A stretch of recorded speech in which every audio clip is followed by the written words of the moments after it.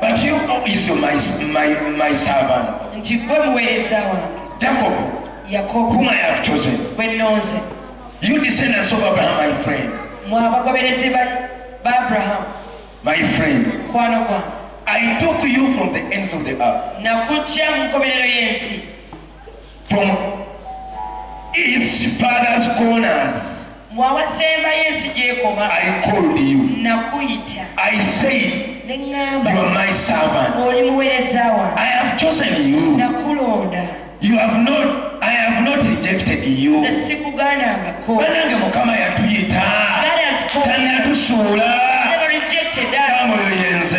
I am the one. So do not fear, for I am with you. Do not be dismayed, for I am your God. I will strengthen you. I will help you. I will uphold you with my righteous right hand. With my righteous right hand.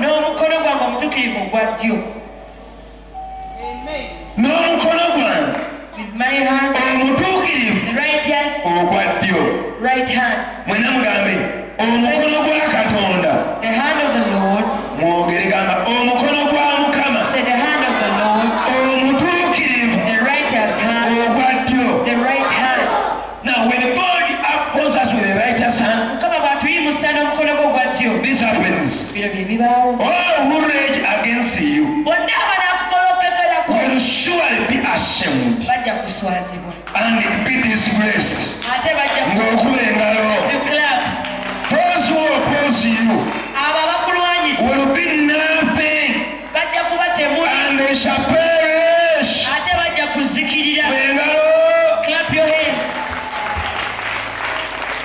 Though you search for your enemies, you will not find them anymore. God has chased away our enemies.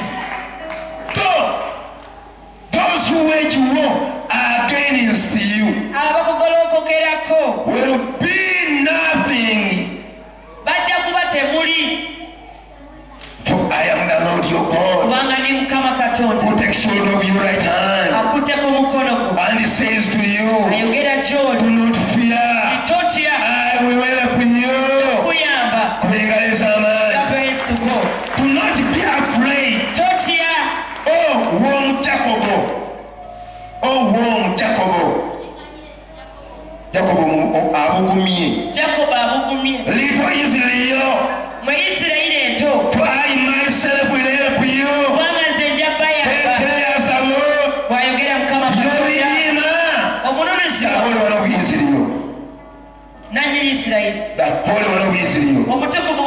15, the last one. See, I will make you into a threshing sledge.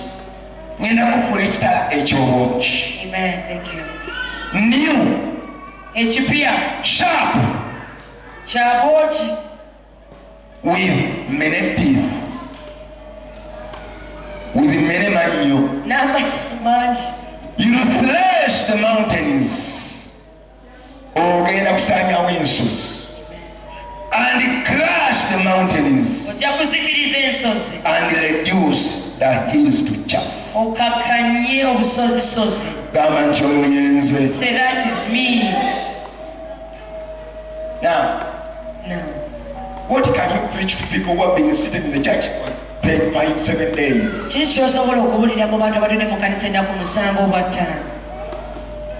What you have to do is to tell them God is going to uphold the earth with his right hand, which is righteous. Let me talk about the hand of God. Then you see the hand of God. And you go. What is the hand of God that saves people? What's the hand of God that gives people houses which had no houses? Which kind of a hand? The hand It is the anointing. Yes, The praise to God.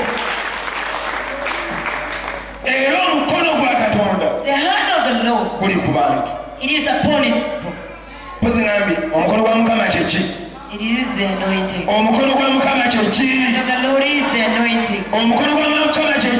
The hand of the Lord is the anointing. Now the anointing is on his people. The hand of God is in the mouth of men and women.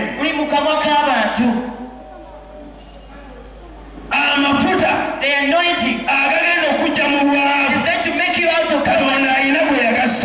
God has given him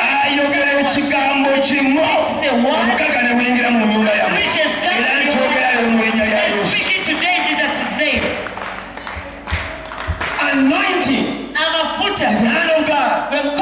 He has put on a human being to speak and preach about. When anointing comes upon a person, he becomes another person.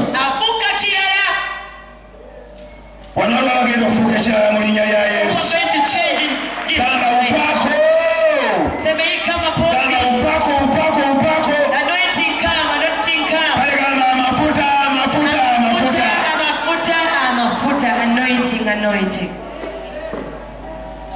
Every man of God has different anointing. Anointing grows. Anointing dies. Anointing increases.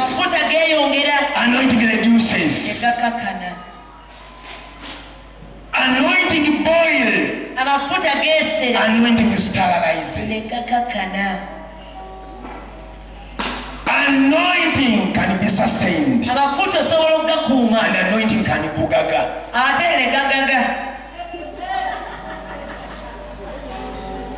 Anointing can pour.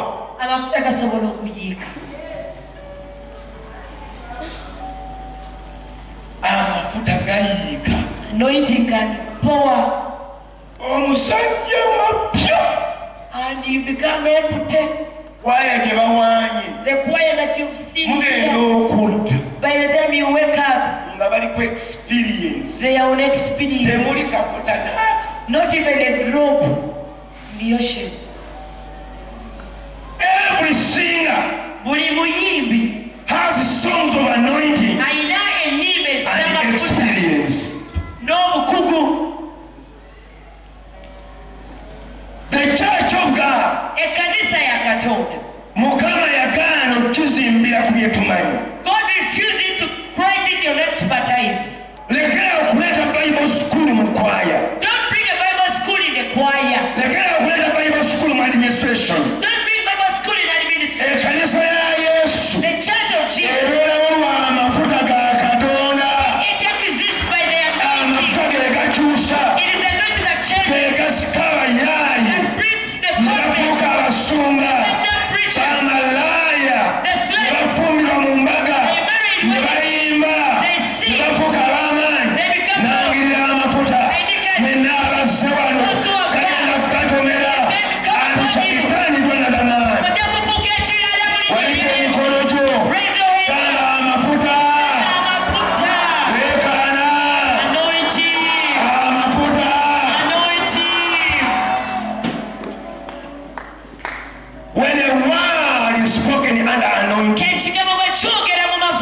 even if you are my wife, it changes you.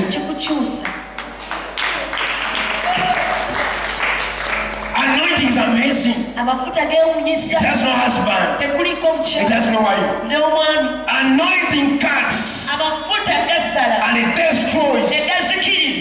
That's why so many people near the anointing have died spiritually. They familiarize the anointing. Anointing cuts there.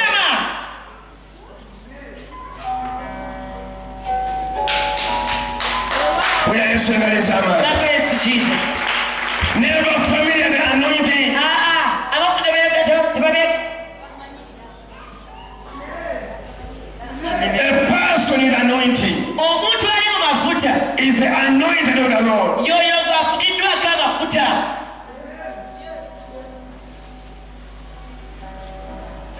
Praise the Lord. I pray for you to be an anointed servant of God. You sing an anointing. You marry an anointing. You do business an anointing.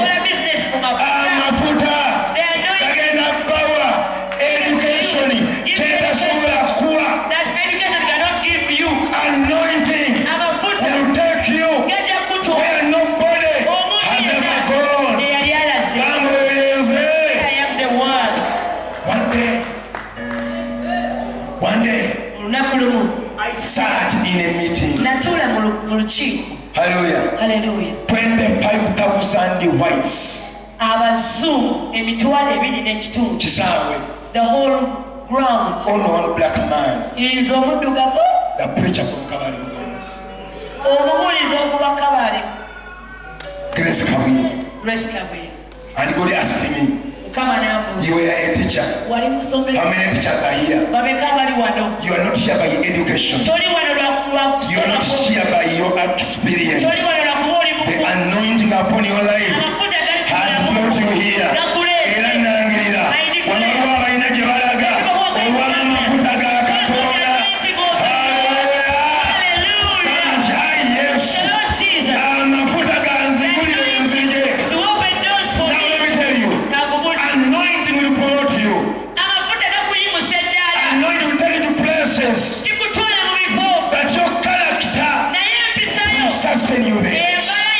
You there or bring you down.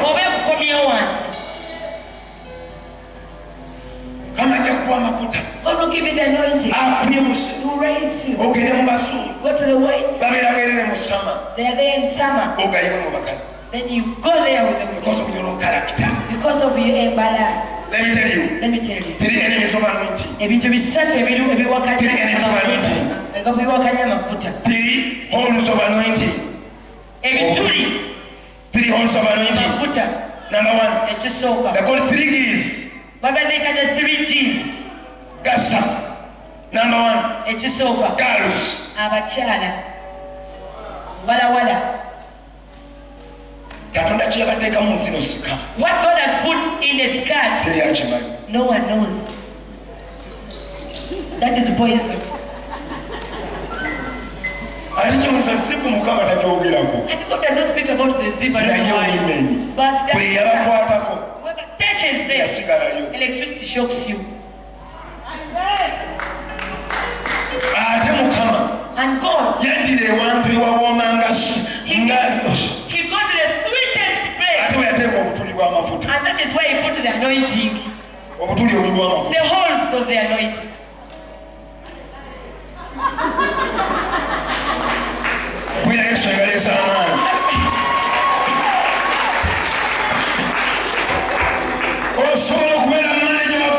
You be a bank manager. Once you fall in a relationship with the waiter, no one will respect you. You can be an administrator. When you love a choir member, you are failed. Oh, that one. What God will put? What God did put? God put there.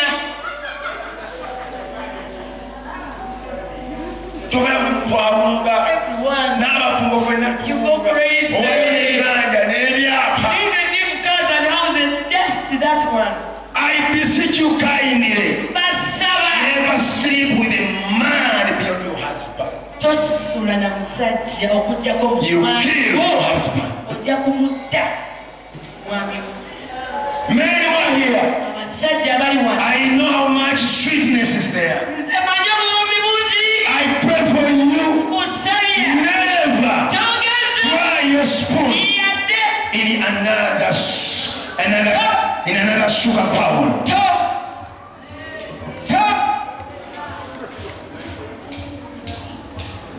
The Bible says, Proverbs chapter 31, the words of the mother, he told his son, King Solomon, my son, never be taken by the enemies of kings, alcohol and Number 2. The second G. Glory. Glory.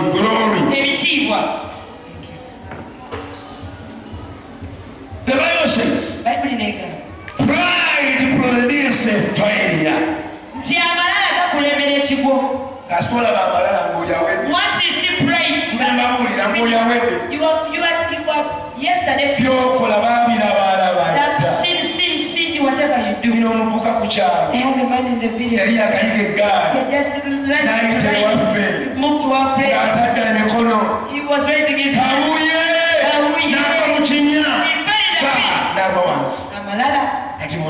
Now he's lame. Wasn't his hand right? Number 1. Number 1. Girls. Number 1. Number 2. Glory. You want honors. Praises. When God heals your pride, loving pride, if God heals you, I beseech you, you'll be rich in anointing. Lord Jesus, I put aside all honors. The Bible says, Samuel comes. He tells Saul, why did you do what God refused you to do? Saul said, no, I've done everything. David tells Saul. No, somebody says tell Saul. I hear the voice of a sheep behind. Then Saul says, but the people, the enemy of Uganda, the enemy of Kenya, the enemy of America, the enemy of the world, I don't believe in democracy. Demonic. What's demonic? Democracy. The government of the people, the rule of law, for the people, by the people, with the people. Where is God? Let me show the law of democracy. They bring Jesus and the killer. They bring them on the cross. Okay, let us have democracy. Today there is Jesus who is innocent.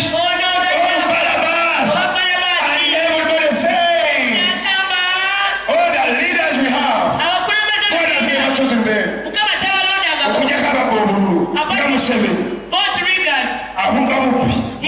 He did selections.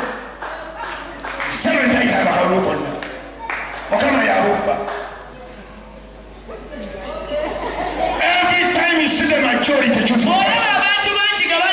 he's a people person. God has not chosen him. I am preaching. Show me democracy in the Bible. Show me.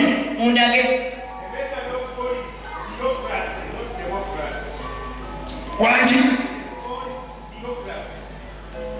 God is theocracy. Is the authority for God to choose a leader. Which one of you would have chosen David to be a king by democracy? Which one? To CBO.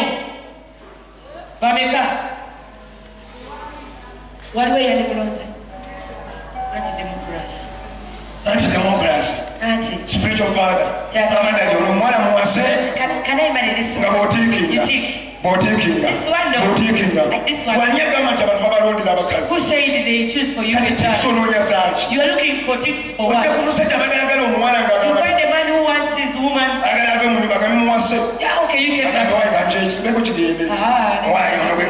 I'll marry this one. Now this one. That has failed you to get married. In Busia church is good. Let me. You're not in Alaga. When the coin, the head then down. That one is the church. Then it touches. Then you like. Which church in Busia is the good one? Church in Busia, no. Because this one, he speaks like the fellows. Where is God in the equation? Katonda aliwa mu bintu bino. Katonda tasobola kulaga kanisa. God cannot show you a church. Katonda tasobola kulaga motoka gy'ogenda gula. Cannot show you the nga suulya bagamba amiina. Why you don't say gamba nti ayi Yesu. The Lord Jesus. Amafuta agali ku bulamu bwange. Anointing upon my life. N'amalala. I said no. Ogayiwa. To break it down. Number 3. Number 3. Number 1. Ekisoka. Number 1. Ekisoka. Number 1. Number 2. Number 3. Gold. Zaabu. Sente. Baba sente. Dime. Yogera n'amaanyi. Dime. What is money? Dime. Money is a currency. Money is sente. Currency. Masanyalazi. Masanyalazi. How many of you have touched the currency? You've touched church bow. You electrified. You electrified. Let me tell you. You are not born again until you have got money.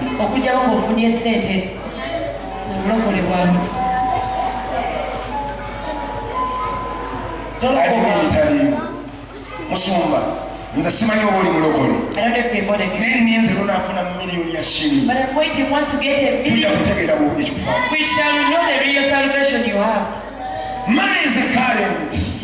Masanyalaze gakuba namwe mulimba Pawulo yagamba omwangako katono emukasuka wakwaya waliwo amasanyalaze agabakubye.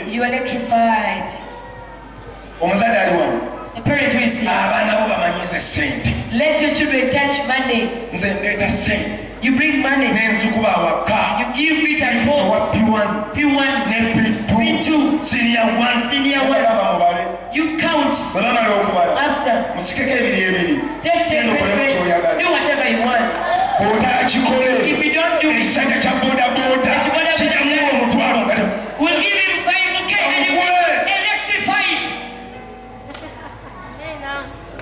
You'll be taken. Enjiri tebatami. Are you not going of the gospel? I am talking about the anointing.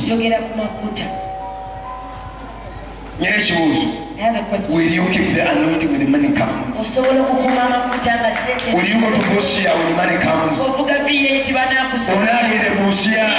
preach. When you go to Karamoja,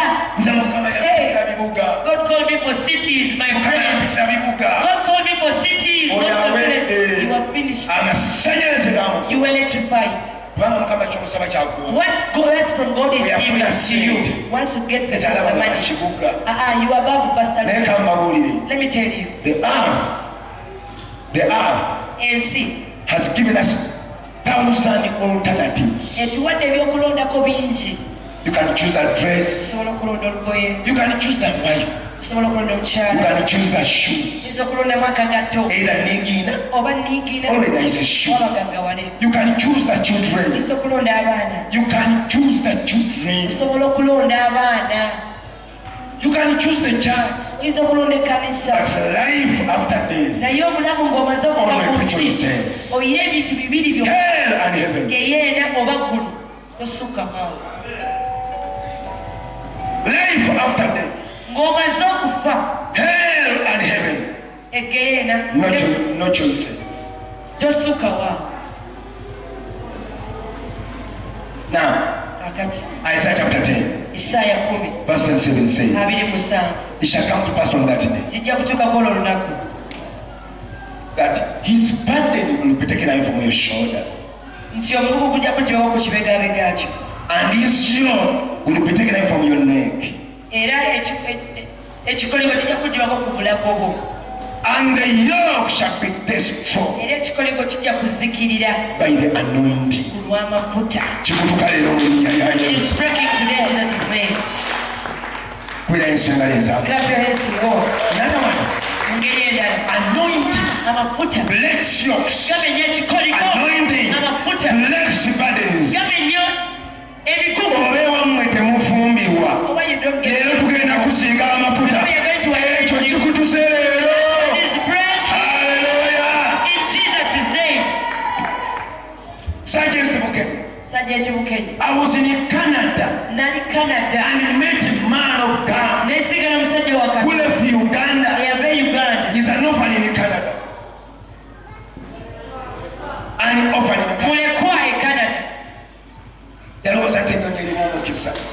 Look for a blessing. He went with a curse. When he reached there, he works in a factory. Let me tell you, guys, I'm not proud to tell you this. I've spent only 3 weeks in Canada. Weeks is settled in Canada. My visa ends when? Visa ya 2030.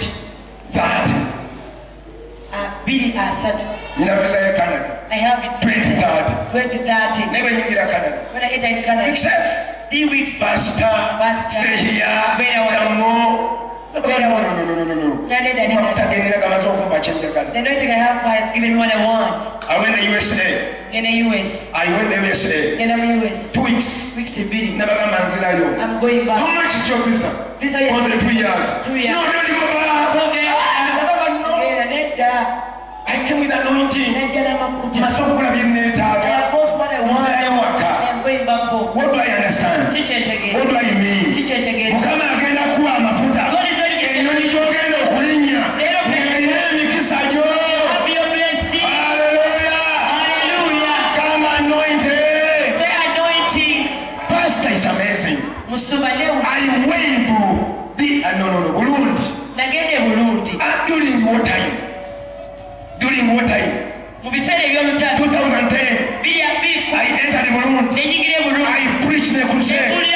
I went in a bus. I came on a plane.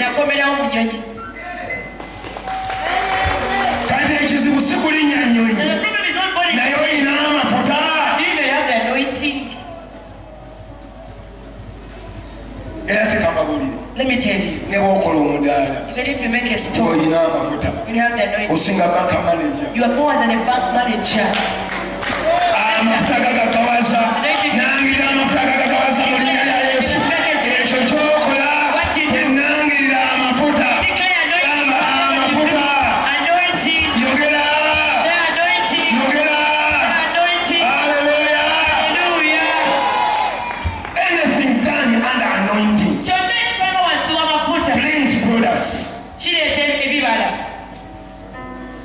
When a man of God stands an anointing on this pulpit, obey every instruction. He is not the one talking. There is something that's coming. Those who have given your children,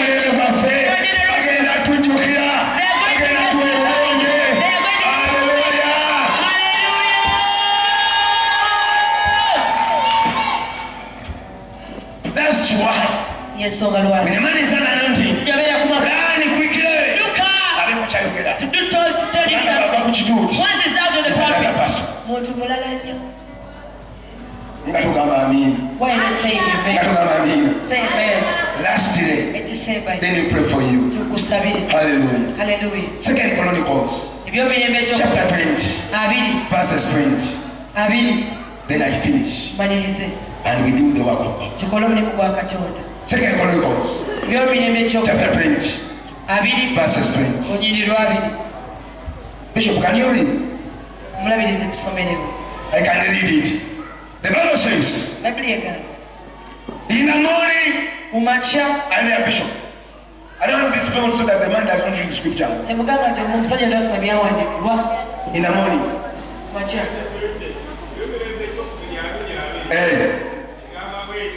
They rose up in the morning.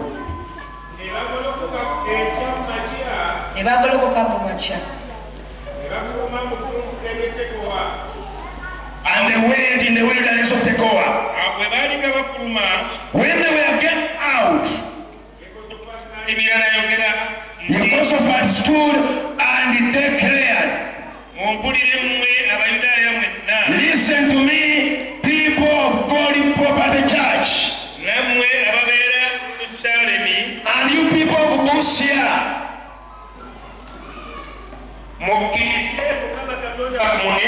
believe in the Lord your God,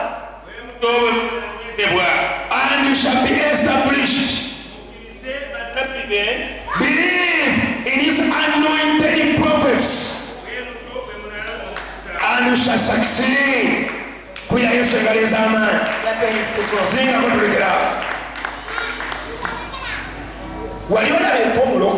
You must see a born again Christian. He doesn't see. Listen. Doesn't see. Doesn't commit adultery. Doesn't steal. He's always in church. Every Sunday. He's been in salvation 50 years. But he still makes me. Have you ever seen them? Bag of salt. When you believe in God, you shall be established. You cannot fail to have a people. You Nobody cannot strike you. But they chase them for school fees.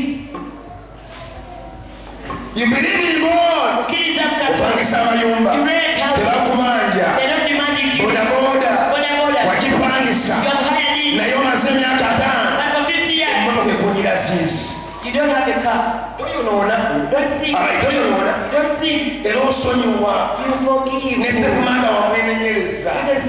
forgive the stepmother. Your mother,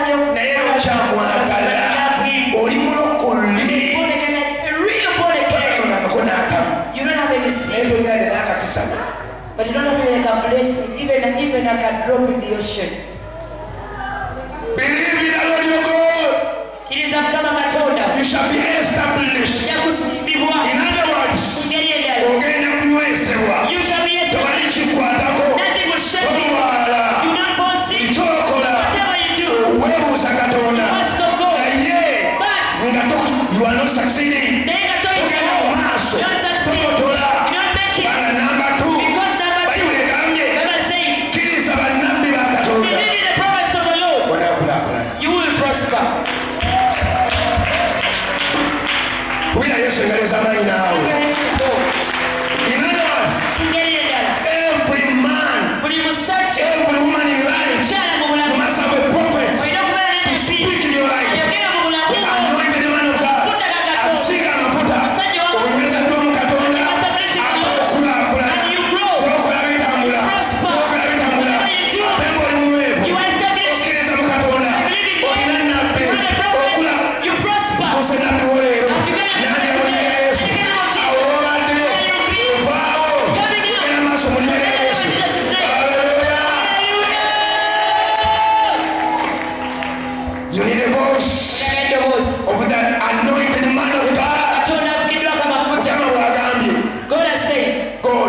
Succeed any man.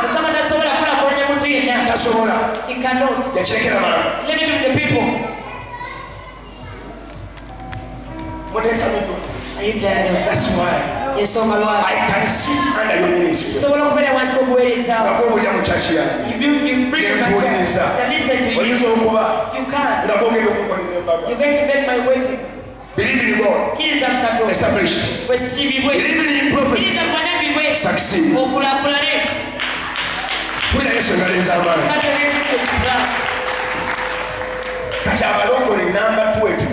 Now, number two hits us. There is no prophet who is an angel. Who is an angel. There is no prophet from heaven. Prophets are the guys from us.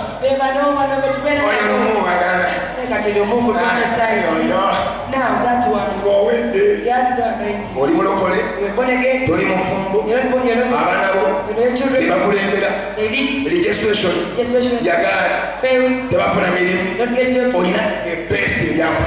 You have a battle you don't believe in any prophet. So kids are not reward. You don't have God.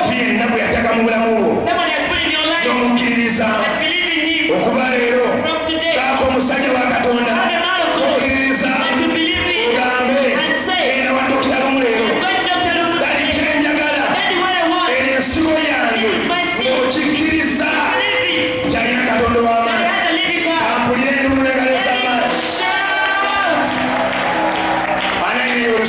Let me in English. 2020 believe in God. Who has English? Believe in God. Believe in God.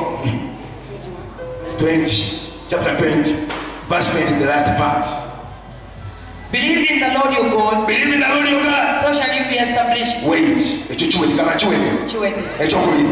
So shall you be established. Yes. Believe in his prophets. Believe believe in his prophecy. So you shall prosper. Hallelujah, yes. What is the capital for prosperity? Who knows? What is the capital for prosperity? Yes. Yes. What's the capital for prosperity? Living in God's prophets. Believing in God's prophets. That prospers. I was proud. Now we know what prays for me. Who prays for me? I have the anointing. God will be finished. Let me born again. With no rent or rent. You ever seen it? It's not a building. I have seen it.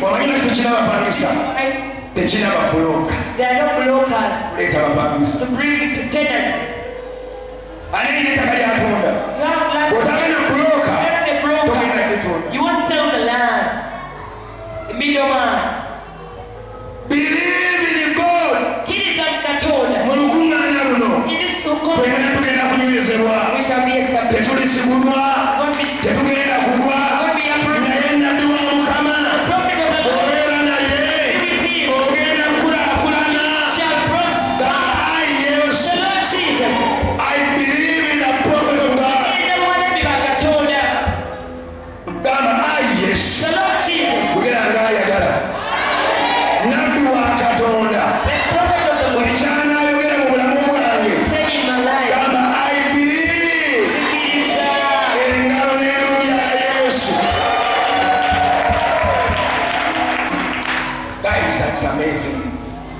God has never anointed angels.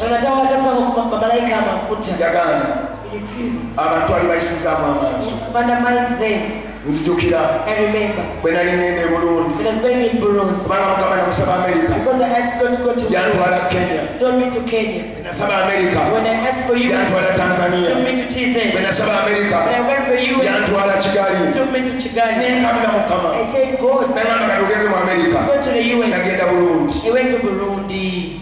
When I was praying, God told me, I have a prophet of nations. He's coming with prophecy. Have a seat.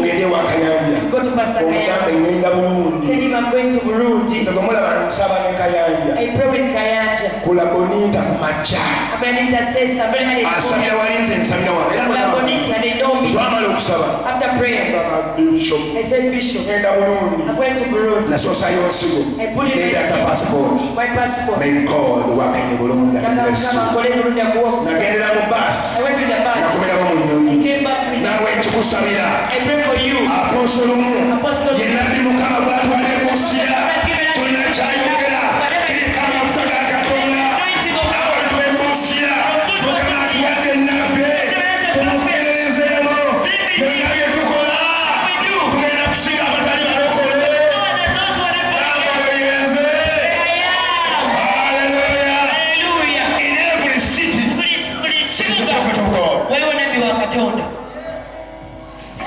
In every city. I will preach about it next time. Saul and his family. They are suffering. The father tells him, go and deliver. They look for the sheep that disappeared. When they're coming back in camp, business have failed. The man told him, in this city, there is a man of God. There's an anointed prophet. Let us go there. Let me tell you. Business yo.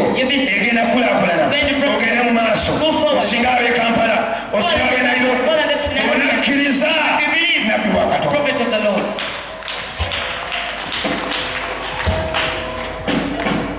We are going to anoint you now. We're going to come after. Right now. But I want to pass him out. If you are sick, stand up. What do you want to be?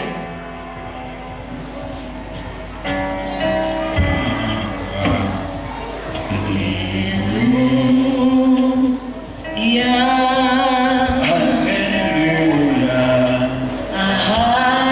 Hallelujah.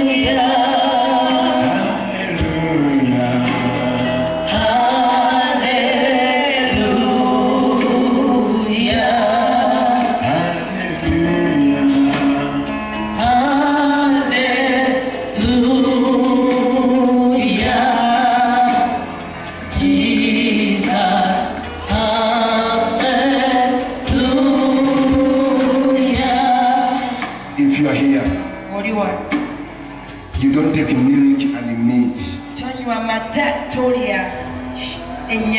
Toya nyama. You don't eat meat. Toya mata. You don't take milk. Amafuta wengali. The anointing is there. Tuke misino yile wa. Run and come. Toya nyama. You don't eat meat. Hallelujah. Hallelujah.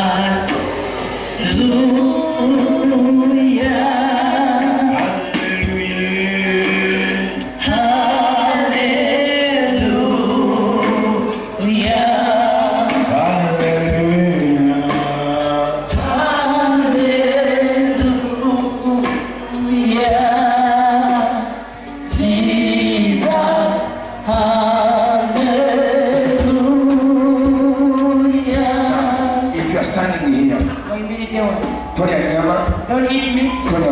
Don't take milk. But you want to eat. You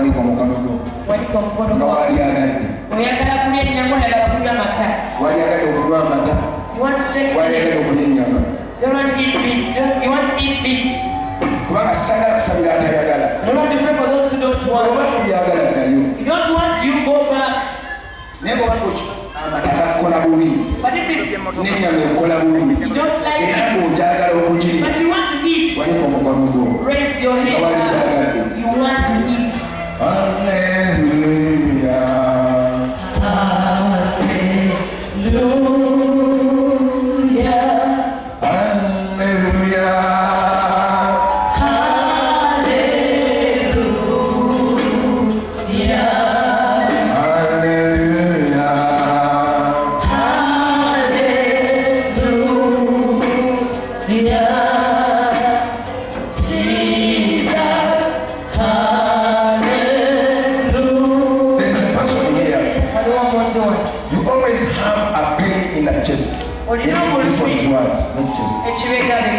The shoulder.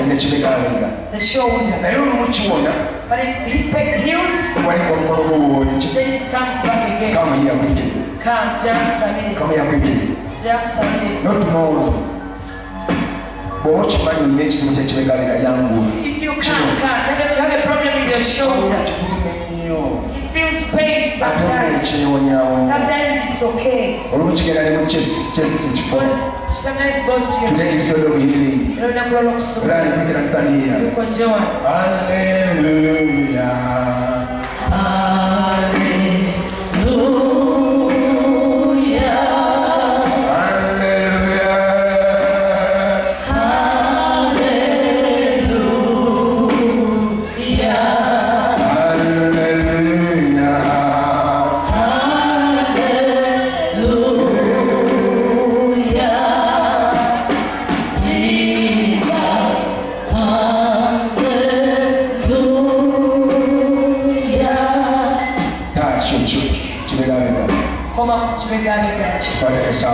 Touch your shoulder. In the name of Jesus.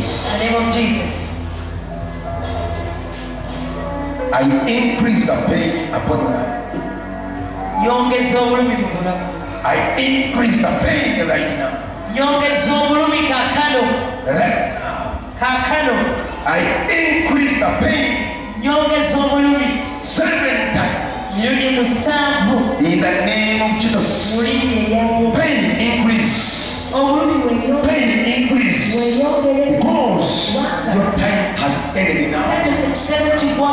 Increase now. Increase now. Before your time of death has come.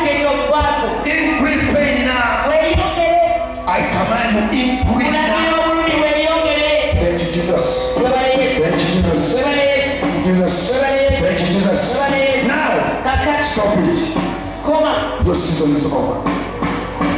Pain, stop now. Pain, stop now.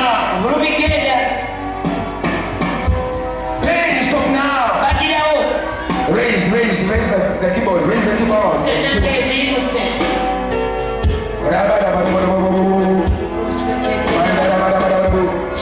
Pain, stop now. In the name of Jesus. I see pain going around. Not tomorrow. Not today. But now.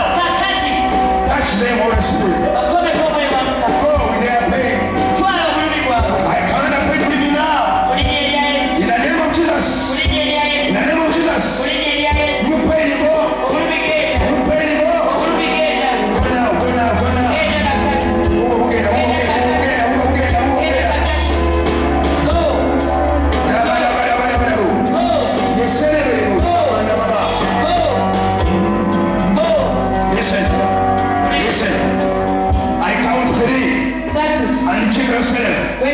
Come on, on your side. Number 1, number 2, number 3. Go! Wait a minute. Check yourself. Check. Wait a minute. Check yourself. Check. Look for the pain. Check yourself. Give us microphone. Now. Quickly. Bring the microphone.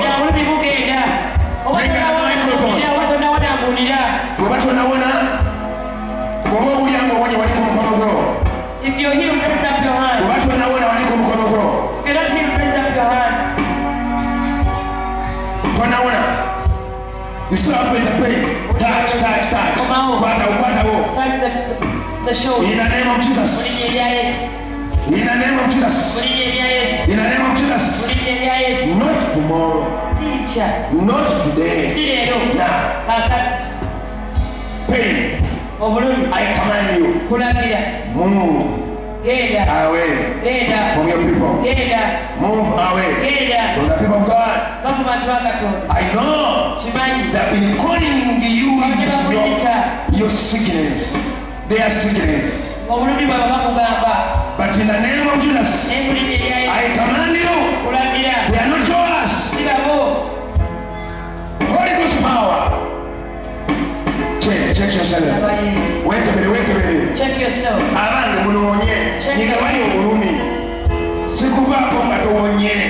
Check the pain. My God is. I've seen that anymore. What's instant? I've seen people here. What's instant? Check. Check the limits. Check if it's you. Check. It's sealed.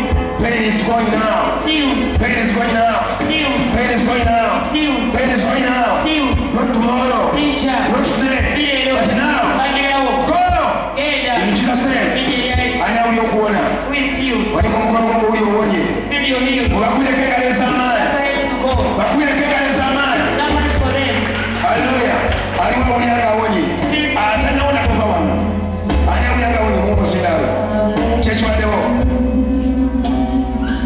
Amina. Olumizi waki omutwe n'omutima kikyowulira kati kubira Yesu engalo ez'amaanyi Mukama awonyezza kubira Yesu engalo ez'amaanyi ani omulala buli enkyukakyuka mulamu bwe Come. Be healed. I'm after that one. So, in the name of Jesus.